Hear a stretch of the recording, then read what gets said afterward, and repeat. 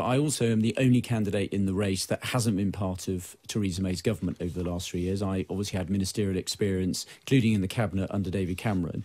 And I think I've got something to offer. If we're going to get Brexit done, which is absolutely essential, then I think we need a fresh approach, and we can't just keep doing what we've been doing, because that hasn't been successful. And I think, we've got a real task on our hands to get Brexit done with this Parliament, with the arithmetic and the colleagues that we have. And I think it's going to be very difficult, and we need someone with a plan, and it can't just be the same plan that we've had over the last 3 years. Well, we spoke to Sam Gyimah yesterday, and he's, of course, the former Universities Minister, and he's the only candidate of the 13 who says that he would like a second referendum. But you're saying that you think you can get a better deal. I mean, Theresa May, obviously not a good negotiator, not someone who could perhaps do the sort of the arm twisting, the cajoling that perhaps was needed with the European Union. And yet we've been told again and again and again, Jean-Claude Juncker, Michel Barnier, Donald Tusk, every one of them have said again and again, the European withdrawal agreement deal is not up for negotiation. Why would it be up for negotiation or renegotiation with you when it hasn't been with Theresa May? Well, look, I think you're right about the state of the deal as it is, but I think what we'd have to do is confront the European Union with a simple question. They want to get this done as well. They want us to leave in an orderly way with a deal. It must be patently obvious to them, particularly given that Theresa May is having to stand down, that the withdrawal agreement, as is currently drafted, is not going to go through Parliament. The only thing that has been passed by Parliament was effectively the withdrawal deal with the backstop changed. And I think you have to sit down and have a sensible conversation with them about that. One of the key things which I've set out in my Brexit plan is a lot of this is going to be about building confidence with the Irish government, getting Stormont back up and running so that you can build confidence with both communities and all the parties in Northern Ireland. And I think if you were able to do that, then I think you might get some movement on the backstop and be able to sell them on the idea that you could then get a deal, which you could get through Parliament, so that we could leave with a deal. And I have been honest enough to say I don't think you can get a deal and get out on the 31st of October. I simply think there isn't time to get the deal done and get it through Parliament. So I've been honest about that, and I'll be interested to see whether the other candidates Well, some of the other well. candidates have pointed out this. It might be dishonest of the other candidates to suggest that they could renegotiate a deal and get out on the 31st of October. I have to say, even as a staunch Brexiteer, I see that as a little bit unlikely. And even for a no deal, I would be quite happy for there to be another extension. Hey, we've had enough extensions. A few more months more would be fine, as long as we were sure it was going to happen. How can we be sure, though, that Brexit won't be stopped? And how can a Tory MP, or indeed a Tory party member, or indeed a future voter who voted Leave, be sure that you, Mark Harper, who campaigned for Remain in 2016, is going to deliver Brexit? Well, two things. I think, first of all, look at my record since the referendum. So during the referendum, I spent my time as Chief Whip making sure Conservative MPs remembered that there was an afterwards and that they had to come together afterwards.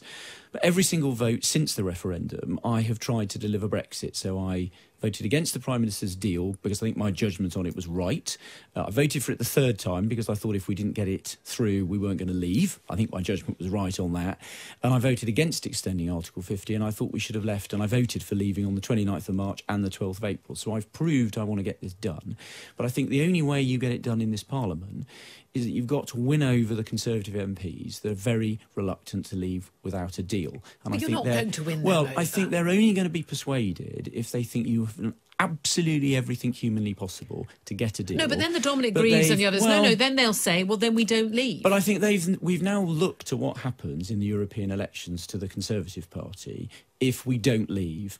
And it seems to me if we go to a general election and we haven't left, those Conservative MPs are going to have themselves. What they're really saying is that they're going to have a Jeremy Corbyn government. And I think if you're a Conservative, opening up a Corbyn government is against everything you believe in. But I don't think you're going to be able to win those people over if you haven't strained every sinew to get a good deal. I simply don't think they're going to be won over. But the impression I've got from speaking on a regular basis to former Attorney General Dominic Grieve, leading Remain Tory, is that he said he simply would, a no-deal Brexit is simply unacceptable to him, as it's, likes of Andrew Adonis and others in the Labour side, and he simply wouldn't allow it to happen. They would revoke Article 50. So, but the argument I think they have is that, look, yes, they don't want a Jeremy Corbyn government, but the Jeremy Corbyn government perhaps elected max 5 years. years, whereas Brexit is forever and will do more damage, I think is their view, in their view that Brexit is such a terrible, awful thing on any basis. Well, I think that's one of the arguments actually that we need to have, and I think today's evidence, in fact, is exactly why I think even in 5 years Jeremy Corbyn could wreak enormous havoc. So I remember two things. One was when this country was attacked with chemical weapons by Russia, and there's a call to be made by leaders about which side you're on. And Jeremy Corbyn, I watched him in the House of Commons, sounded more like he was sympathetic to the Russians than backing our agencies and the people that work every day to keep us safe. Given a choice of who to believe. Yes. Exactly. When it was a choice of who to believe, he believed Russia, not our agencies. And then we look at today, we've got Donald Trump, and whatever you think about his domestic policies, he's the President of the United States of America, our strongest security ally. And Jeremy Corbyn's not just not going to the state banquet and snubbing the Queen, but he's out, speaking at a demo against our strongest ally. I think Jeremy Corbyn government, just in 5 years, could wreak enormous havoc, both with the economy and with our security. It's one of the reasons why I was against the government and the cabinet opening talks with him, because I don't think he has the best interests of the United Kingdom at heart. Well, Donald Trump doesn't seem to be much of a fan of him either. But in terms of his endorsement, effectively, of Boris Johnson, he does seem to be the runaway candidate at the moment. Everyone said he was the favourite among party members, by a long way favourite among Tory voters, and indeed among floating voters, apart from just the name recognition for Boris. Again, he's often known as Boris, not Boris Johnson. But it does appear that he's got some 80 MPs behind the scenes who are endorsing him as leader within the Commons, and possibly could already be approaching the 105 he'd need to guarantee his place on that second ballot. Have you got anything like that support? Well, look, I don't know what the exact numbers are, but when I was looking this morning at the latest numbers, a very interesting statistic, I think, from one of the websites is that 52% of Conservative MPs have announced who they're backing, 48% have not, which is an interesting set of statistics. So that means almost half my colleagues are undeclared. And when we have the hustings next week, I'll be setting out my arguments about my plan to deliver Brexit, the other things I'm interested in reminding people of the Conservative Party is about freedom and about opportunity.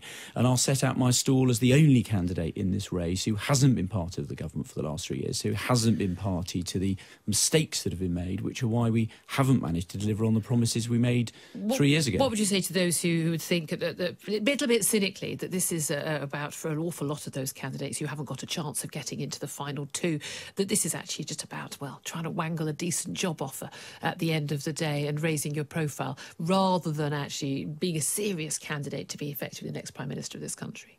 Well, I know people do say that about people. I'm very clear. I'm in this to win the race. I wouldn't be doing it otherwise. As I said, I've served in the cabinet under David Cameron, so I know what that's like. I think I've got something to offer to my colleagues. I shall be setting that out clearly when we have the hustings kicking off next week, and I hope to do very well. A point I made to my colleagues this morning before we came on air, actually, you're, I think, with all due respect, not a household name, Mark Harper, as a former Chief Whip, but I pointed out that was probably meant you were rather good as a Chief Whip, because when you know the Chief Whip's name, it usually means things are going horribly wrong for a government. Well, that's exactly what I've said to people. The difficulty when your cabinet job was being Chief Whip is the sort of job that if you're doing it well, nobody should know who you are, and you shouldn't be going and doing media interviews, and people only generally find out who you are if it isn't going well. So I tend to flip it around and say, if you don't know who I am, that's because I did a good job as Chief Whip.